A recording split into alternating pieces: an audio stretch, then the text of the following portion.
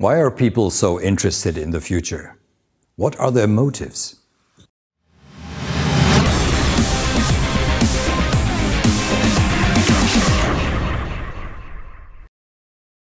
Ever since the early cultures, people have striven to see, understand, and have more of the future. We obviously can't help but look into the future. You become curious when something is different from what you know.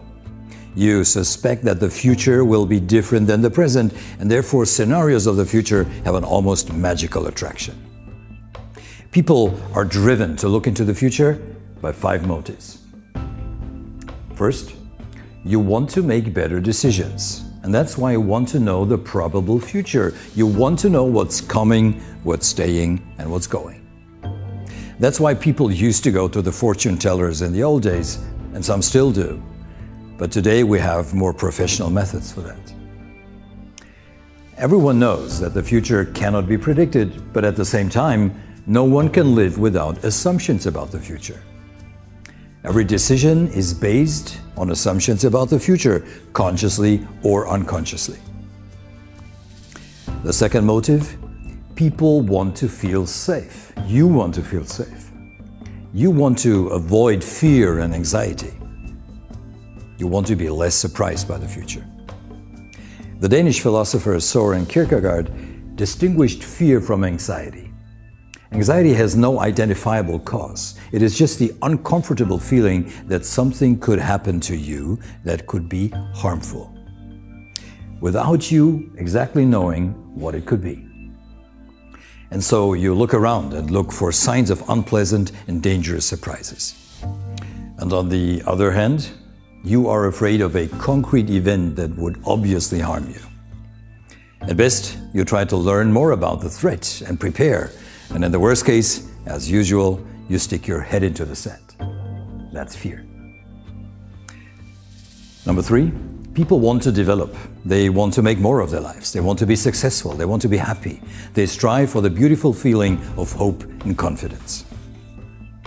Therefore, they look for opportunities, for options, for chances to improve themselves and their situation. They want to have it better than now, or better than the others. And sometimes you have the feeling that you need to improve yourself just to keep things as they are. Number 4, people want to give their life and work a meaning and a direction. They want to know where they are going and what purpose the efforts of daily life serve. People want to feel hope. Therefore, they develop a vision of a desired future, of a better future in which they hope to find fulfillment. Number 5, you want to do the right thing today for a better future. You want to act more future intelligently in order to make your vision come true. That's why you set goals, plan and realize projects and processes, and move towards the future. These 5 future motives and goals are deeply rooted in every human being. They correspond exactly to the 5 futures glasses, as I call them.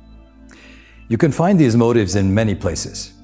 Immanuel Kant has been looking for answers to 3 questions throughout his philosophical work, in which we also recognize the 5 motives. What can I do? Here we recognize the pursuit of knowledge about the probable future and the possible surprises. What can I hope for? Here we find the questions about opportunities and the vision. What should I do? This is clearly the question for the right action in the here and now in order to create a better future.